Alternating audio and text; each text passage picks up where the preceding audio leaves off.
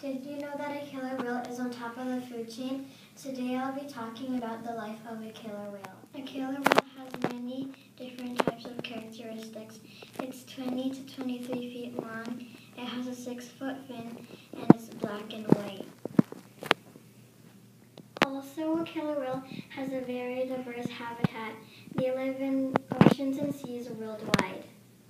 Additionally, a killer whale eats very different types of food, like fish, squid, sharks, rays, whales, blue whales, and they also eat other kinds of marine animals. Killer whales are carnivores, which means they only eat meat.